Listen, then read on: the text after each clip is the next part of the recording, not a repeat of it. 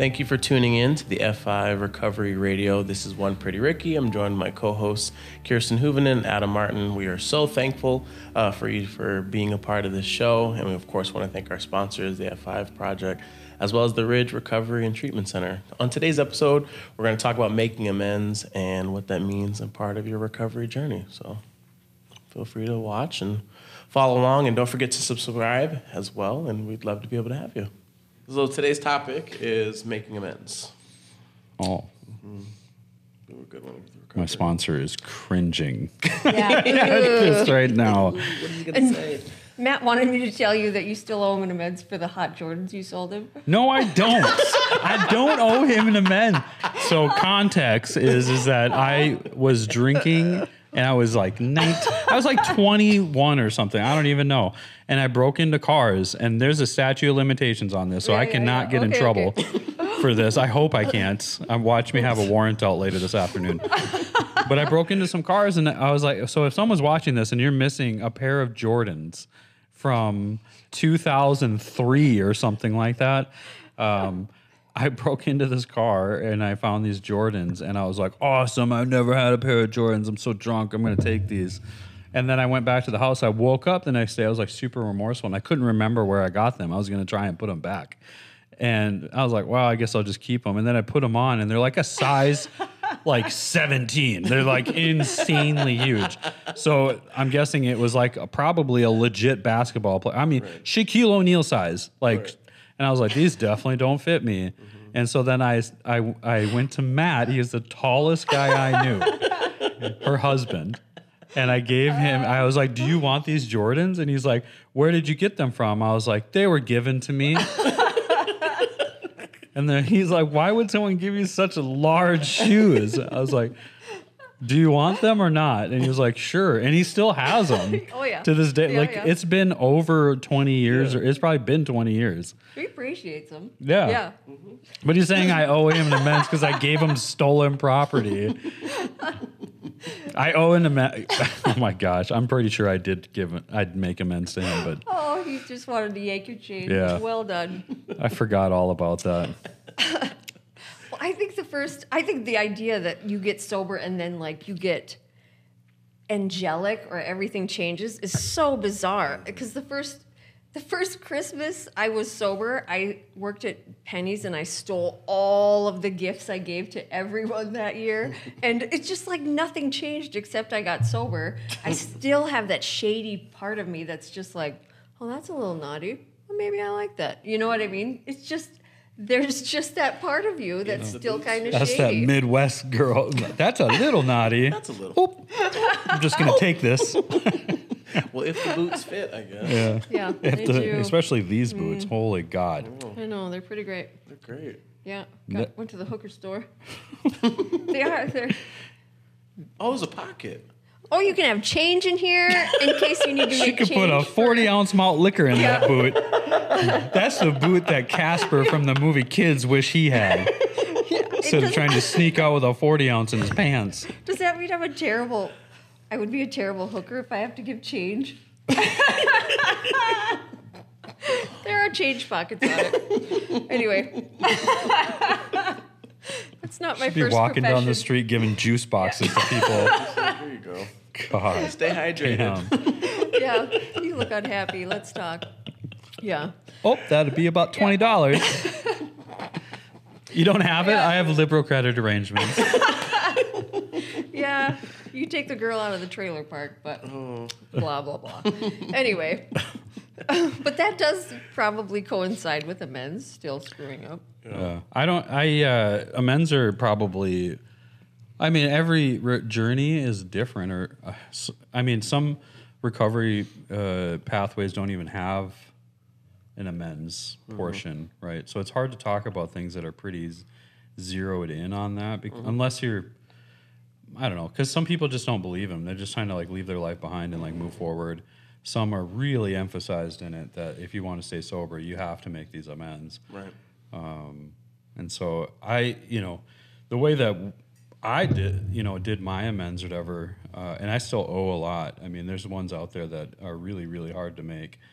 And then there's some out there people have died or whatever. So it's different for everyone. But I'll say with like the guys that I've mentored, or even myself with the amends that I've made, they're like they're so different every single one. Because there was times where I made like amends and I felt like a piece of crap after. I was like, and I had like envisioned that I was going to feel great. Right. Like I was going to go make this right. I don't care how they respond. You know what I mean? Like I have no expectations. And then I walked in and I was like, hey, I was wrong. Is there anything I can do to make it right? And then just like stone cold look at you and then like walk away or say something really mean or, you can't ever replace that or whatever. And then you're just like, it's like the full depravity of like your past actions just kind of go on you and you just, I don't know. It can be triggering. Person. It can be like, oh man, I'm never, your head gets the best of you. It's like, I'm never going to be better. It's always going to be this way. I made an amends to a guy that I robbed back in, it probably would have been around 2006 or something like that. And it was an ex-employer. I'm friends with the guy who owns it now, and he's came to the jail and spoke with me and stuff, Jeff. And he was working there when I robbed the owner of this company. But I got fired from that company and then went home and got drunk. And then went to that I don't even know how I ended up in this stolen U-Haul. I can't remember. I just remember like leaving Chumley's out in Moorhead, and then I was in a U-Haul driving it. Like there's like a huge detachment there. And I remember when I like came to, like I don't think many people understand how blackouts work, but blackouts and passing out are not the same thing. Like you can black out and come out of it like in. It's kind of like, it's like the alcoholic's version of Survivor. Like you wake up and you're like, holy God, where am I? And then you have to like figure it all out and not look like you're freaking out, And so I like come to and I'm like in this U-Haul and I was like, oh, I guess we're here now. Right. And so I just like was playing Survivor. I didn't have any money. I didn't have nothing. I didn't have anywhere to go. It was raining outside. So I could see how I got there. Right. And then I just proceeded to drive around, and then had ideas of breaking into places, and obviously that place popped in my head because I know it well. I've been fired, and so I broke into it and stole like the laptops and I stole the dilly bars out of the fridge. Like it was, I know. And she's such a mom. She's like, you stole thousands and thousands. You stole the dilly bars? What about the kids? And so anyways, I went on the run, and then it's a long story. We could probably dedicate a whole podcast to this. But I eventually, after I got sober, went back and I made amends to this guy. And this was like how important, this was like a life lesson for me on like how impactful or how hurtful they can be, right? And what I mean by hurtful is not the amends itself, but not taking it seriously. So like when I went and made amends to him, I asked him, is there like anything I can do to make this right? And he was like, well, you can pay me back. And I was like, and my ego gets involved, and it's like, well, pay you back for what? You got everything back. Yeah. You know what I mean? But I'm not allowed to like in my recovery say that. I'm just allowed. I do whatever I can do to make this right.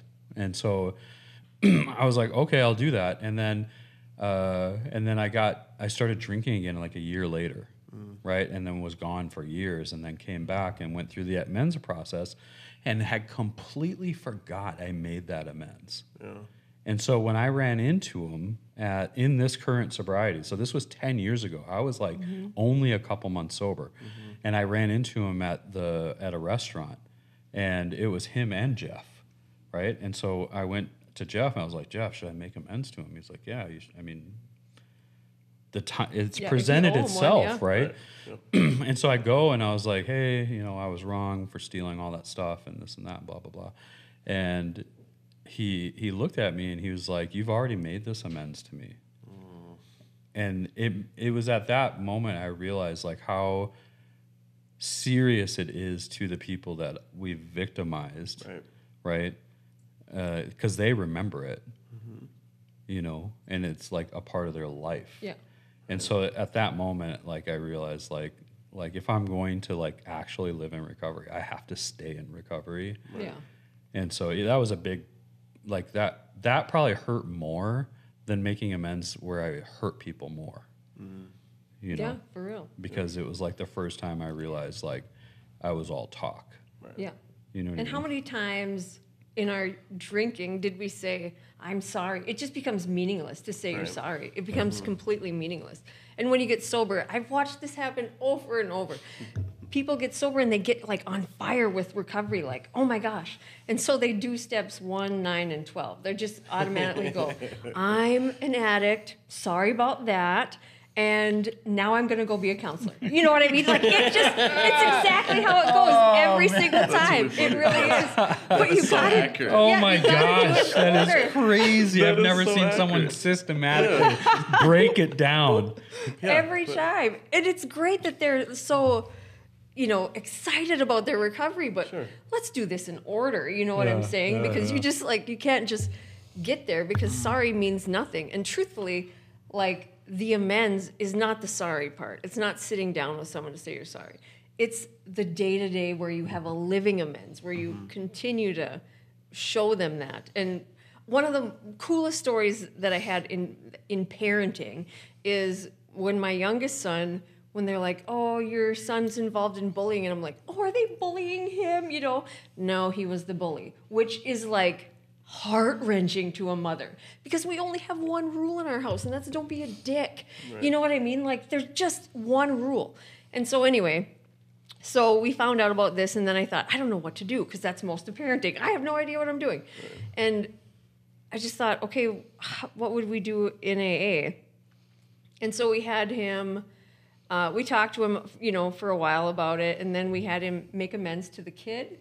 And then to the kid's parents, because we're like, you hurt their heart too, you know what I mean? Because you hurt their kid or whatever. And I said, but here's the part. This part is the easy part. From now till whenever you are this kid's protector, you know what I mean? When you see this kid being bullied, you stick up for him. I don't care. That's just the price you have to pay. And so, in the beautiful ending that happened on this one, now they're really good friends, and it's just worked out beautifully. But I mean, there's times when it doesn't work out that beautiful, but it's that living amends that creates the future of complete freedom. Like when you make your amends, there's no place I can't go, there's nobody I can't talk to. Right. I have no more oh God, who's that, I have to dodge. You know what I mean? There's no more of that. But to start paying people back. And what is that? I can't remember who said, I don't want to pay them back. I need my money. And they're like, it's actually their money. And you still have it. So give it back. Right. You know what I mean? Yeah. Anyway. But that was the coolest amends story I've had as a parent, Well, I think it was hard. So when I first made amends, I didn't have a sponsor.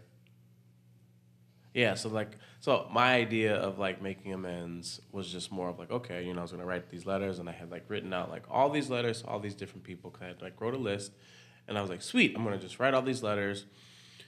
But then my attorney was like, no, you can't send these, because I was still in the middle of court proceedings for of everything I was doing, because I wanted to write and just apologize to the ownership group that I had taken money from for my previous job and all this. And it's well, no, you I know where your heart is, but that's not gonna what are you looking to do? And I was like, well, I'm sorry, and I'm in the process of paying them back. I had already made some payments, but I wanted to put some, instead of just being hey, here's some money that I have to pay it back. I wanted to put a letter with it, and he was like, no, you can't do that. You have to we have to finish this court proceedings and figure out whatever's going to happen first, and then if you decide to do that down the road. And then I got upset, and I was like I'm feeling really, really bad right now. I'm trying to do the right thing, and you're telling me that I can't do the right thing. And so then it just sent me in a spiral. But then when I eventually talked with my sponsor and really kind of understood the purpose isn't just writing all the things you did wrong, or I'm sorry for writing a list and just saying I'm sorry for all these things. It's that process of okay, well, how are you gonna show that to them? Because it's not to alleviate your guilt. Right. It's to make it and that's right. what I wanted, and that's all I was. I was I'm just feeling this big. I want to be back on track. Want to have And if I somebody can say, just do it's them. okay. Yeah, We I just understand. want them to, and then to not get that opportunity, Yeah. I was like, oh my God, this is dumb. I hate recovery. This is like, Yeah. and What's like the didn't want to do the point? program because I Yeah. was like, this doesn't make any sense. I made a mistake, a really, really big one, Yeah. a very costly one, right? So like, but I want to just be able to like say I'm sorry and like move forward. But it was like, well, that's not how that works. And it was such a like different, because like as a kid you get told, when you, Yeah. you say you're sorry and you apologize. My sister would fight, like my mom would make us hug it out, and then it was just done. Like it was just like, so that's what I wanted. I just wanted Yeah. things to just be done. And then it was like, well, no, amendments don't work like that. They aren't just Yeah. you say you're sorry and you're done, because that person still has to feel it. This company Yeah. still has to like get their money. Like all these things have to continue to happen, but I just didn't quite understand, especially like the early on of like how much more that's supposed to mean, Yeah, and it's how a- much more yeah. that's supposed to change, and the fact that I still have to make amends now, and it's been almost 6 years. I'm Oh, like, yeah. I still have They to make just- more yeah. amends. I'm like, I thought I was done with this, I know. and it was just such a different.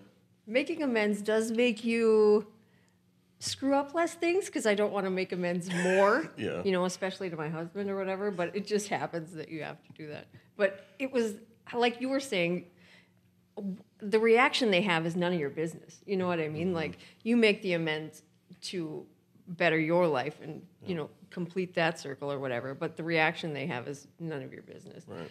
But anyway, Hey, imagine some new guy watching this podcast and be like, amends? I just want to stop using meth, bro. Holy cow. Just so we're clear, this is like a year down after being, in recovery. yeah, So do the steps in this order. is like advanced, you Yeah. know. Yeah, like- don't go just willy-nilly. I'm sorry. Don't do it without some kind of mentorship, because you'll just like, Yeah. I've seen a lot of people, like Kirsten said, they do the 3 steps and they're like made a couple apologies, and then they, Right.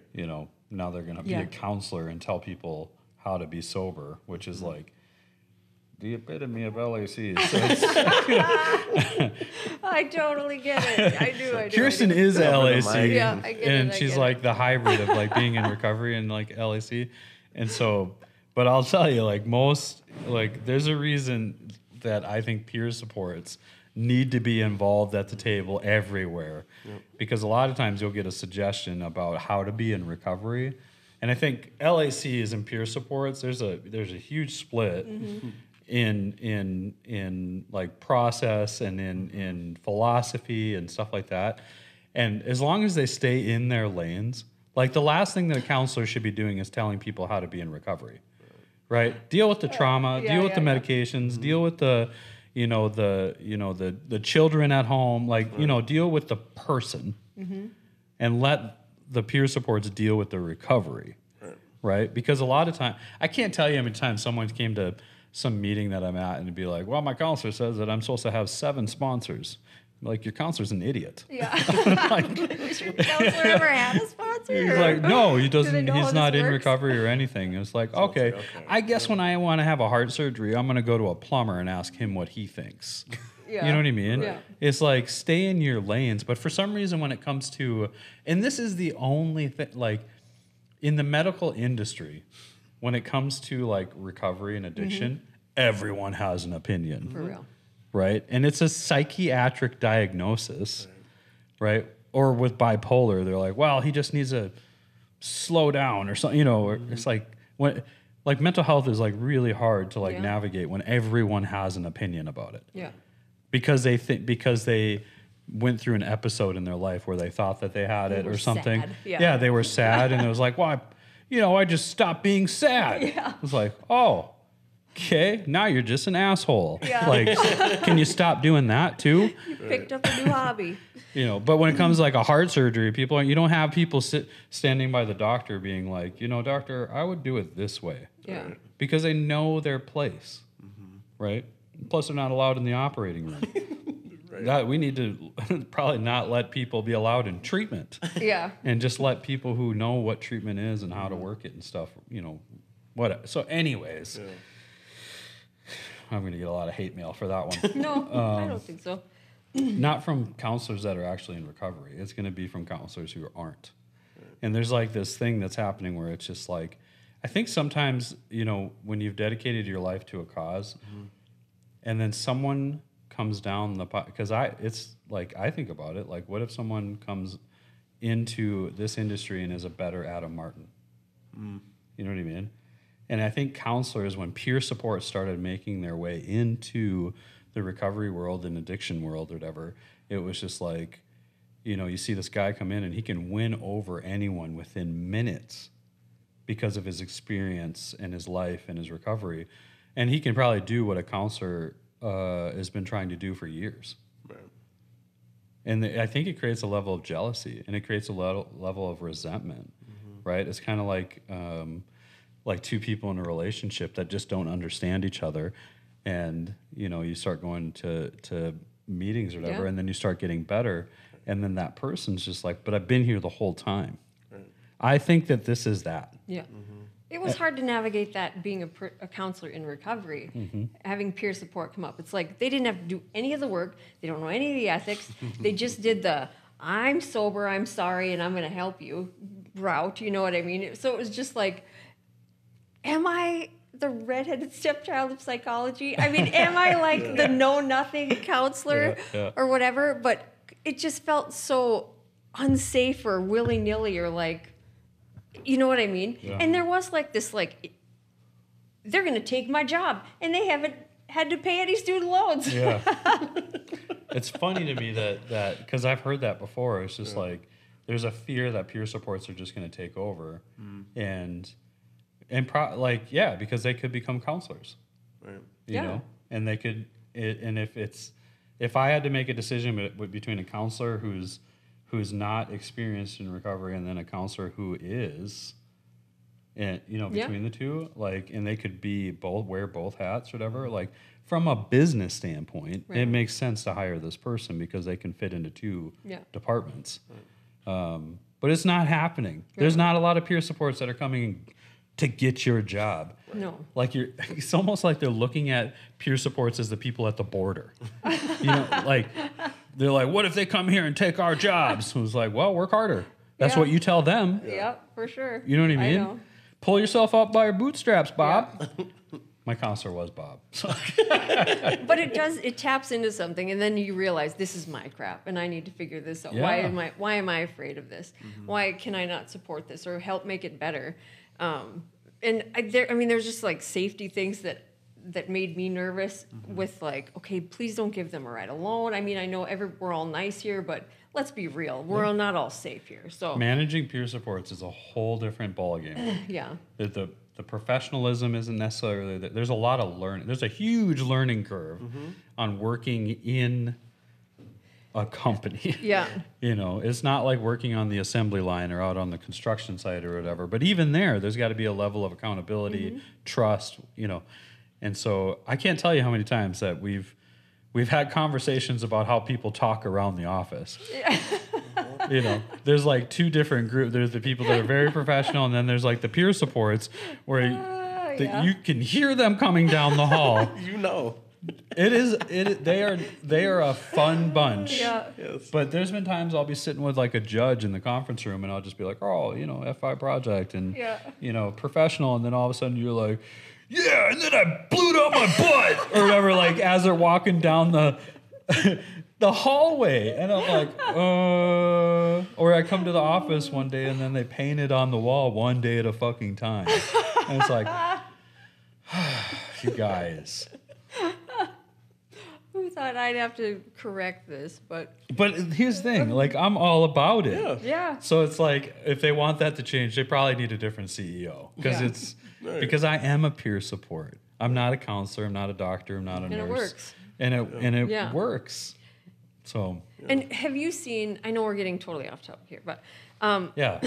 Good job, Ricky. I was actually talking with my husband this morning about peer support, and we were saying, because I was mentioning I'm sober, I'm sorry, the 3-step process. Anyway, do you see that becoming their program? Like, that becomes their recovery instead of them having their own recovery? Is that a part of what's required, or I'm not sure how that works? Well, peer support in North Dakota is like very new still, right? And so there's a lot of different. I think the thing I appreciate about it is the same thing that I appreciate about sober homes. They're all different, right? So you could go to one, it's very 12-step oriented. You could go to another one, they're like anti-12 steps and very Christian based or something like. And I'm absolutely opposed to creating any mandates because the more mandates that we kind of like then everyone will look the same. Right. And then we're gonna do the exact same thing that the As every justice other system place, is doing, where it's only meant for one kind of person, a person that got in trouble and went to court, realized they did something wrong, and changed their behavior after they served their time or whatever. That's what the court system's meant for. The sober homes, there's so many different ones of them that it has the ability to attract and help a variety kind of people. You know, there's some that accept medicated assisted treatment. There's some that don't. There's religions. There's 12-step. There's some that have really no rules other than just, you know, don't break the law, right? So I appreciate that. But the problem with like peer support is that it's kind of like being in the recovery rooms and somebody got sober and they're so amped up about their new life, this cloud nine, that their way is the only way. You know what I mean? And so it's the same thing like in prison where most of the old timers aren't the ones causing trouble. It's the new people. They're coming in trying to make a name for themselves. They get gossipy. They talk crap. They whatever. And so it just takes a level of like of experience to understand that there's a better way and we can all do this together. There's a lot of new people in peer support, and the concerns with LACs and doctors and nurses about peer support in North Dakota is very relevant. And I completely understand it. But if we don't do something with them, it's always going to be that way. So we either need to combine our efforts and work together and teach ethics and teach professionalism and because if we don't, then it's just going to be this huge chasm, and then they're going to start up their own little organizations, and then it's just going to create hostile work environments within the industry. Because it could be it's really so necessary and so amazing. And there's just like with everything else, just tweaks that need to happen. And like the people that are, intimidated by it or whatever, that's their own stuff. They got to figure that out on their own, But because there will always be something new and shinier and bright. There just always will be, But there's a lot of work that needs to be done because it was just kind of the last 7 years or so. I mean, peer support technically is only like 6 years old in North Dakota. 6 years is not a long time, and for a new industry to just kind of start up and then the providers that became providers had never had supervision of peer supports before, and the treatment centers got scared and didn't want to do it, and they fought back, and then there was arguments about money, and it was like the epitome of the reason why AA didn't get involved with paying sponsors or affiliating themselves with the treatment centers and stuff, and kept it anonymous. And I can completely, they eliminated all the factors that could have tore them apart.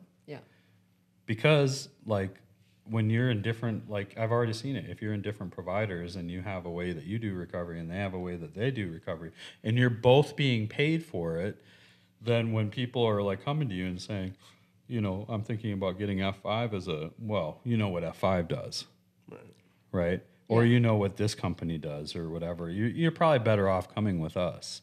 And it makes it more about the money than it does that person. But that can change in time and experience and education and partnerships or whatever. But you have to be willing to like let it give it that time and be collaborative minded rather than survival minded. Because when you made it about money, you made it about survival. And the last thing I'm going to do is refer people to you when I need that money to pay my staff. And so if we can work collaboratively together, that wouldn't be an option, and it'll eliminate all the drama. It's true. Speaking of collaboration, F5 Project and The Ridge have sponsored our podcast, so we want to thank them so much for helping us being able to do this. We also want to shout out Telwell. They are an amazing, amazing organization that records this for us in this fantastic studio and built our awesome backdrop. So shout out Telwell as well.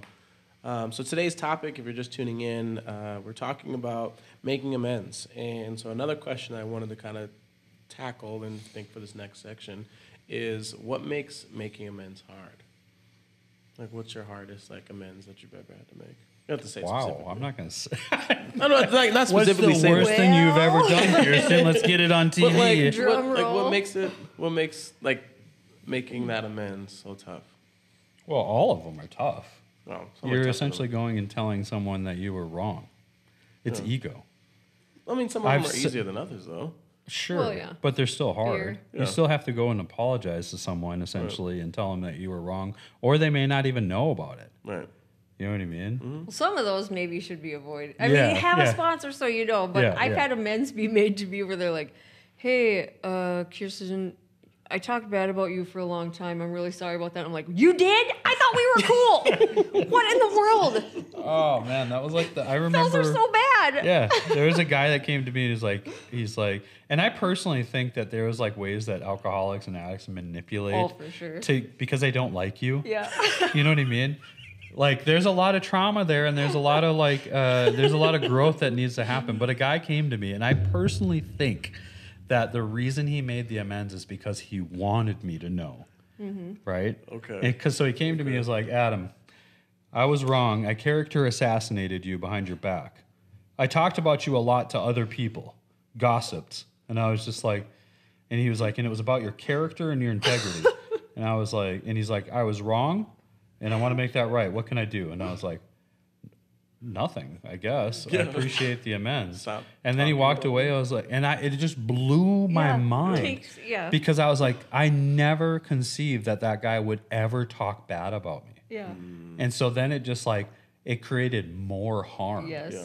And that was the thing that we talked to, make the amends unless it's going to create more harm Yeah. to you or others or, or whatever. And so that one hurt. It hurt Yeah, for my real. I know. feelings. Yeah. I was like, amends suck. Yeah. Yep. I'm definitely not going to go to everyone I ever talk Yeah, shit about. No kidding. Yeah. Because that could be just the day. Yeah. But yeah, if it creates more harm than good, then avoid it. Yeah. Whoever was, came up with the rough. concept of make amends to people that you gossiped about when they don't know about it is an idiot. Real, an that is the idiot. dumbest thing that I've ever heard. Because that person probably had no idea, and now you just made them have less trust in recovery. Yeah. Right. Right? There's now these guys in these rooms are talking shit about me behind my back. I knew it. Yeah. I know.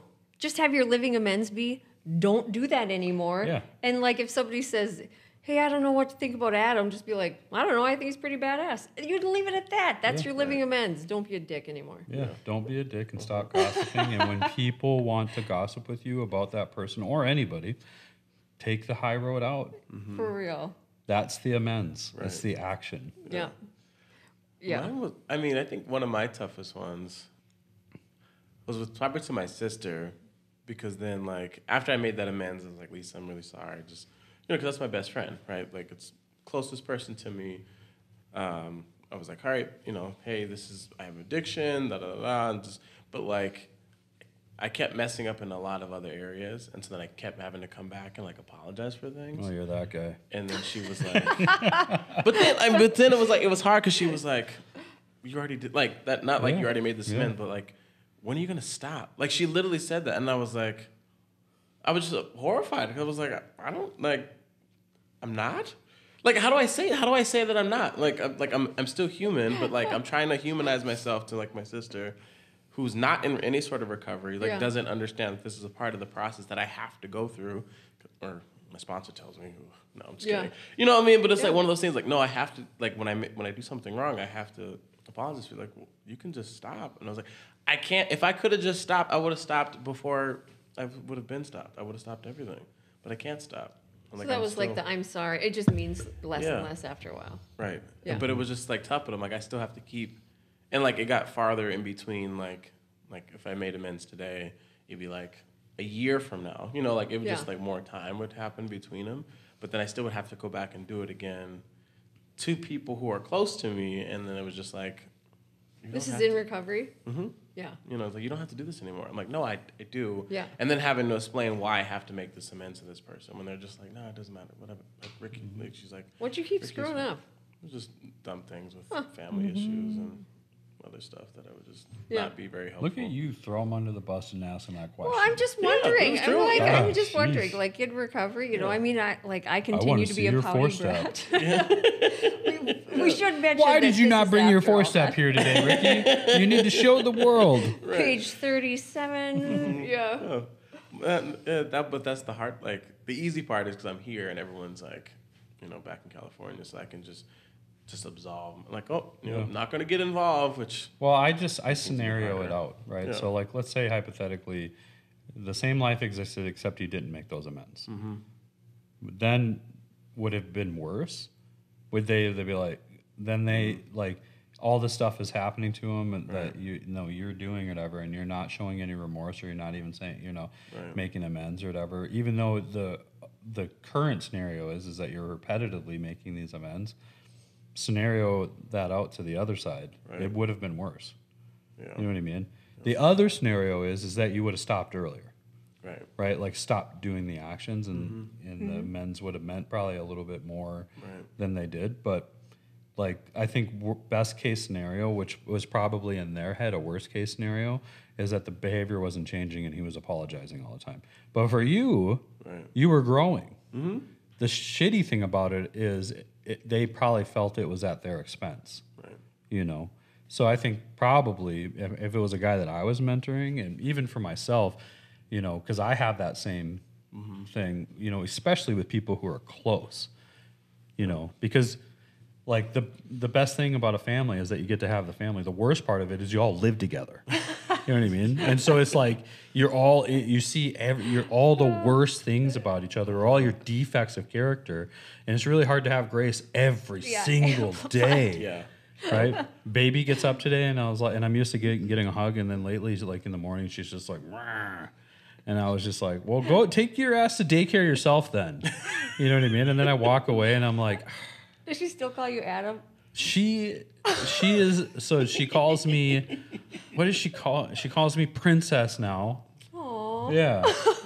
And she's princess with yellow dress, Oh, okay. and Yeah. I'm princess daddy. And then mommy, she gets to keep her name. Yeah. Queen. And then I get to every night I get to tell the big bad wolf story, which it's me being the hero, Of course. right? Like Big it Bad is. Wolf saw the princess in the yellow dress, and then Big Daddy showed up and kicked his ass, and she's like again, and I'm like yes, and she's like but Princess Daddy, I'm like I was trying almost had it. to drop that part off. Nope. Yeah. Just a spoonful of humility with it, yeah. But it's Yeah. the same with it. I mean, companies and churches or whatever. The concept of all those things is a really great thing, or whatever. But then you fill it up with people, and people are just like a pinball machine with multiple balls in there. You know what I mean? Have you ever played those? I mean, it gets chaotic. You know, if you're just watching one ball, it's chaotic because it just goes really fast. But now you got those pinball machines that got like 17 balls just going everywhere, and it's chaos. Right. And you're going to clash. So repetitive amends is a good thing because nobody's perfect, and if you don't make the amends, then it means that you don't care. Right. So even if it is repetitive, there's process, Yeah, there's do it. growth, especially for addicts and alcoholics. And to overcome that fear, to be able to say, I screwed up. And it's easy to say I'm sorry when I know that people are going to be watching and see what a great person I am and how humble and kind, you know what I mean? But it's really hard when somebody really annoys the shit out of me or whatever, and I screw up, then I have to make amends even though they screwed Yeah. up, and that sucks so bad. But to just say, like, I'm sorry without saying, well, I'm sorry, but you were a dick. You know what I mean? Everybody wants justice Yeah. on others, but they want grace for themselves. Right. For sure. I've seen people legitimately do the same thing that they're judging people for. Yeah. But it's different Yeah. because they don't understand. I'm like, That's funny because they say the same thing. Weird. Right. Right? Or like when I I run a red light or whatever, and then I judge the guy behind me for doing it too. But at least I didn't do it as bad as him. Yeah. Right? Yeah. No, I get excited. I was like, yeah, we made it. And I like want to like high five in the mirror. Maybe that's terrible. No. Because I was like, yeah, like, because I felt like if I sped up enough so he could get through too. You know? Yeah. Get out of here. Yeah. You seriously do that? That's what your thought process I was is? like, we made it. And I was like, yeah, that's No, I mean, it's I make terrible. it through, and then I look back, and I'm like, I can't believe you actually went through. No, I was like, I'm speeding up even faster to make Somebody sure they should can get arrest it. that Turned guy. red while I was going through it. That guy was a hard stop. Yeah. And he Oh no. he was like, you know what? That guy did it. No. Yeah. No, because then I it's feel not I feel safe. guilty when like I do it and the person doesn't go, and I was like, oh man, maybe maybe it was me. But then we both go. Then it's all right, cool. You know, it's like, Interesting. yeah, just like, hey, fine, we did it, we got through it. Yeah. Man, the other day I was in the intersection, and I just wasn't paying attention. I was like gapped out, like staring. And for some reason, subconsciously, when vehicles move, I start moving. Yeah, Right? for real. They're Especially if they're turning, next just- to me. yep. And so the problem with that is the turn lane. Yeah, Because they're sometimes going. it turns green and yours still stays red, but so he starts moving forward.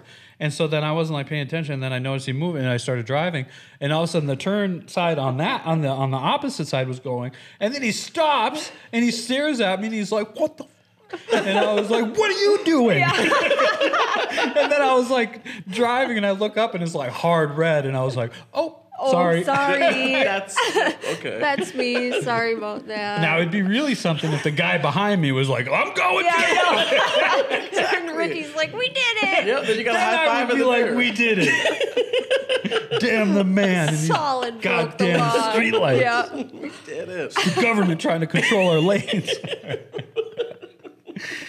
Oh man. Oh, that's funny. You could build out a whole philosophy based on traffic. Yeah. But anyway. Yeah, so Yeah. men's are tough, man. They for the smaller ones or like medium sized ones, it really just comes down to like pride and ego. You know, like if I owe a huge financial amends to someone, it's it's typical that a guy will think to himself, I'm just gonna save up enough money and just Yeah. pay it do off. the big thing. Right? Yep. But even with that, ego comes with it because I just walked over and just put a $5,000 check down. Right. I look good. Yeah. I must be doing well. Right. Right. And so if you make the payments though, like the $20 a week or a couple $100 a month, and you have to do that for years. Like there's no ego with that. There's no pride with it. You have to have accountability. You have to have consistency. And people will normally just not do it. Right. Yeah. And when you start hitting financial struggles, it's the first thing to go. Yeah. You For know what I real. mean? Yep. Yep. And so, it's basically not your money. Like if you took money Yeah. from someone or whatever, you're just giving them their money back. Yeah. It's literally- It wasn't know, yours ever. You're not paying a fine. You're paying borrowed money that you stole or whatever. Yeah. Right? Yeah. And so as long it's ego and pride, 100%. Every single time that I've seen someone not willing to make a certain amends or they don't follow through with it, it's all been a level of ego. I don't need to do this stuff. Right. 1, 9, and 12. What's $20 a week? Yeah. Well, it adds They're not up. even Yeah. going to notice. They're richer than I am. Yeah. They don't You know? deserve it. All this stuff. Yeah. I don't owe. I'm not giving the money to that medical establishment. They've been stealing money from people themselves. It's like, Justifications. yeah, the Yeah. you minimize it, you rationalize it, Yeah. you justify it.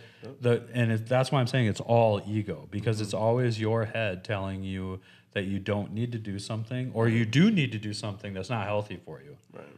It's just this constant battle between the id and the super ego, right? Yeah. And you're sitting in the middle like, that's a great idea. I'm just not going to make amends. And, I should use meth? Okay. Right. And then you got this other side who's just like, you're a piece of crap. Right. You're a horrible human being. It's Yeah. just a war inside your head. Yeah. And you're just trying to navigate it. So a lot of times it's just like, that's why the sponsor or the mentor is Yeah. perfect because he's outside of that you know, the ego, the id, and the super ego going back and forth trying to navigate, and you're emotionally attached to both. Right.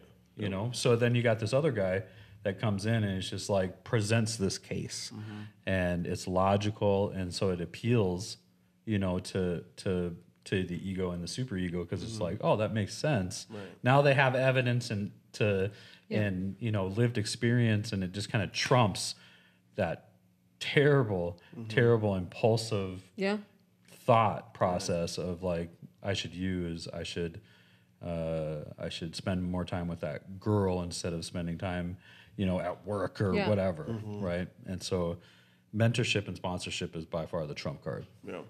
And it's fear. It's fear that keeps us from doing that. But like when it says you're gonna know a new freedom and a new happiness, you know, all of that line in the big book, it is true that like being accountable creates this freedom where I'm not afraid to answer my phone anymore. I'm not afraid to look through my emails. Right. I'm not afraid to go get the mail. The sticker on my front door is not an eviction notice anymore. It's probably vote for me, whatever they put on your door. Anyway, but it's just fear that keeps us from doing that, and it keeps us separated.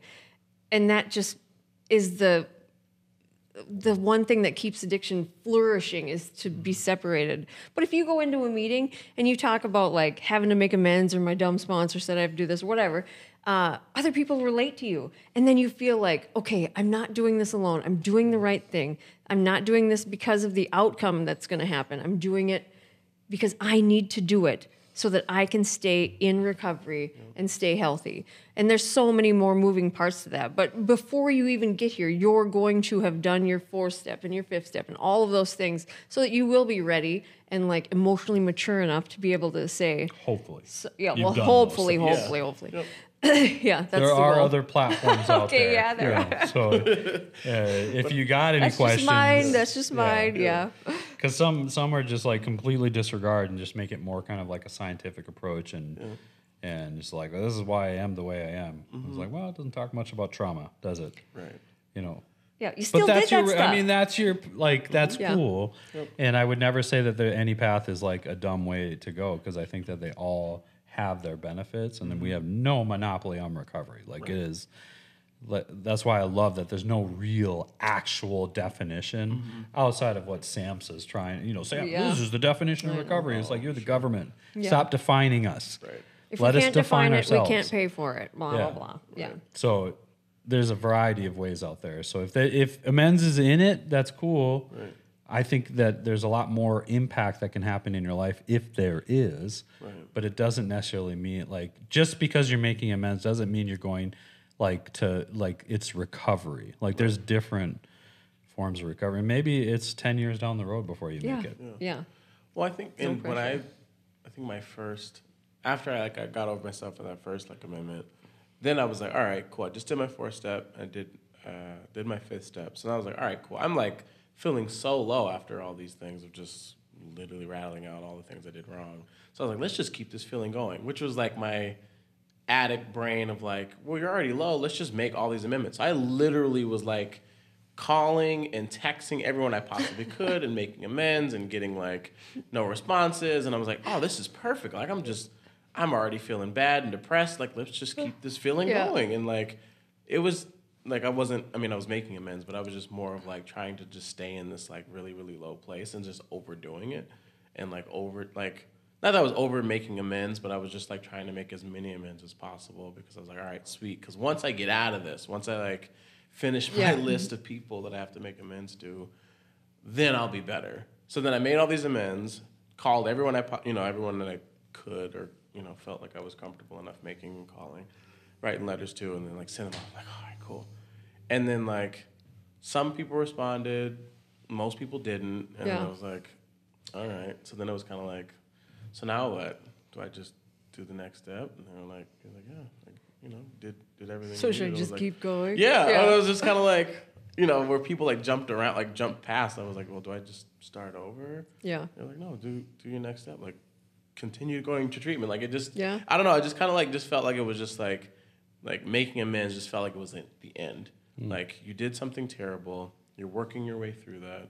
And so now that you made this amend, it's like, okay, cool. Like, life is done. Like, that's it. Like, things are going to be good now. And they weren't. Right. And then I was like, well, these people didn't respond.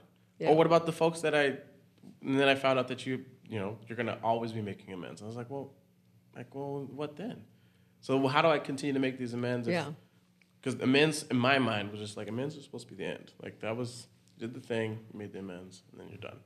Like, that relationship's finished, you move forward. Yeah. And it's like, nope. But if the you Jessica didn't keeps screw reminding up, me. you would be so boring. You know what I mean? Like, that's what life is. It's like trial and error. Like, go Right. try, and then we'll figure it out from there, you know? Yeah. But if you're accountable for your behavior and your intent is never to be hurtful, then you're growing, you know? Right. So I think a lot of times when we get sober, I want a parade, literally. Like, the people in my life that have loved me have kept a roof over my head. They've kept food in my stomach. They've kept all of these things up, and they go to work every day. And then I get sober and I'm like, I'm sober. I went to work for 3 whole days in a row. I would like a parade. You know what I mean? I just want everybody to be like, oh, oh my gosh. Well, they've been holding it down forever.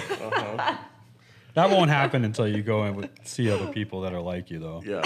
No, I remember bringing my first recovery assignment home that I just crushed my recovery assignment. Like, just look at this piece of paper. Look at everything I filled out. Like, she was like, cool. And then turn the TV back on. Like, what the hell? Just threw it at her. It's like, this is progress. And she was like, okay, cool, man. Yeah, great. Like, good Thanks for you. throwing it at me. Yeah. I was like, man, that's Look how hard recovery. I'm working. Yeah. I was like, man, you just don't get it. You have no idea the sacrifice that I've made to be sober today. Yeah. We're going to It feels completely like disregard the last 8 years Yeah. that you had to go through. Yeah, I know. Absolutely. I was like, no, I want something. Thanks for keeping life together. That's how it starts too. And then after you've been sober for 5 years, they're like, get over it. We Yeah, get for it. real. You're sober. Holy God, you got to tell everybody. And, Let's get you a T-shirt. it's kind of like Scott being a probation officer. I don't know. Oh, I'm so throwing him under the bus right now. Every time we meet with someone, and I'm so happy that he does it, because people need to know that he was a probation officer for 20. He was in law enforcement for 20 years. Yeah. But every time we meet someone when we're doing something with F5, it's like, well, I was in law enforcement for 20 years. And it's like, it makes me think of every time when I first met someone, it's like, yeah, I don't know if you guys know this, but I've been sober for about 3 years or 30 days or whatever it was. Yeah. And it's just like, and then when you're around people, the same people a lot, and they hear you talk about it every time, or your Facebook, they're just like, oh my God, we get it. You've behaved for 30 days. We've been doing it for, 25 years or 30 years or something. So you're saying you were a douchebag for the 30 years before the last 30 days? Yeah, that's good. No, let's not talk about that. We're going to talk about the last 30 days. That's right. Let's just focus on this. And really, you get sober so many times, you quit telling people you're sober, because it's just like, well, I'm just going to disappoint you in 6 months anyway when I say that I, whatever. Or you're like the guy when someone comes in and is like, I'm 5 years sober. That's awesome. I'm 10. Yeah. You can't. They can't handle someone getting the attention for something they used to get attention for, and so they only will talk about what they have more of. You can't just let a guy have his moment. Just give him his time. Yeah. Just give him It's his happened to me. moment. I'll be like, hey guys, I'm 10 years sober, and some guy will come out of left field and be like, I'm 25. Yeah, I know. Here's your humility. Yeah, that's the problem, because you want your parade, but I want my parade bigger. Yeah, for real. It's like, all right. Congrats. One day at a time, Ricky. I've been doing it for 25 years. Just wait till you get to where I am. That's hard. Yeah. I know. Notice me, don't notice me. I like when Definitely. people though come in and say they're like that's awesome, you're 10 years sober, Adam. I just got 30 days, and it's like, that's well deserved. Yeah, for real. You can talk about that all day. Yeah. Let's make this about you. Right. Like that. I think we should just do that, but we tend to. It's like, oh my God, let's do a sobriety let's do a sobriety count up and It's like the humble brag. You know. It's like, 10 years. Yeah, the ones still standing are a big deal. Yeah, I know. But I suppose if there's a guy that's 50 years sober and he can't stand up, you know what I mean? I'm like, recognize. He's not the real Slim Shady. Yeah. What? No, Never he mind. can't stand. I get it. know, I but was you- just because saying. his legs can't work. Yes. Are you but with I get me? exactly Okay. what you're saying. Please stand up. Yeah. Okay. We're done. Well, we want to This thank episode is over. we want to thank the F5 Project and the Ridge Recovery and Treatment Center for sponsoring our podcast. Oh, this has been. We want to thank Eminem Yeah. for making a song that she decided to use as a punchline to a joke. Oh, I've waited years for that. Season 2, baby. Yeah. Do you guys have anything else you want to share before we close? Absolutely. No, not. that was a I gem. have nothing to share. That's it. No more. Appreciate the Ridge FI project. You know, if you get a chance, check out the podcast that's coming out of the Department of Corrections called Chains to Changed. It's a couple guys that are doing a podcast right out of their cell. Amazing, It is awesome. by the way. And Yeah. the podcast that they did with, or the episode they did with David Lee. That thing is, that episode is probably the most it's powerful terrible. Go to that one podcast first, and then- episode. So if you want to find our podcast, just go to fiproject.org/podcast and you'll be able to find both of them. Yep. Awesome. Kirsten, anything? No, I'm really happy with myself. This is One Pretty Ricky. Co-host Kirsten Huvenen, Adam Martin. Thank you so much for tuning in. Have a great day.